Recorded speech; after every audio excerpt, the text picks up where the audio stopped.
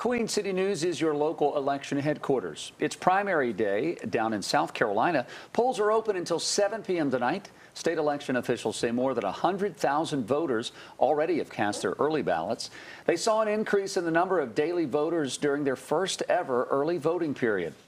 Governor Henry McMaster is seeking his second full term as governor. His only challenger in the Republican primary is Greenville's Harrison Musselwhite. 5 Democrats are on the primary ballot in the governor's race. Also up for a vote is the South Carolina Attorney General and Secretary of State positions.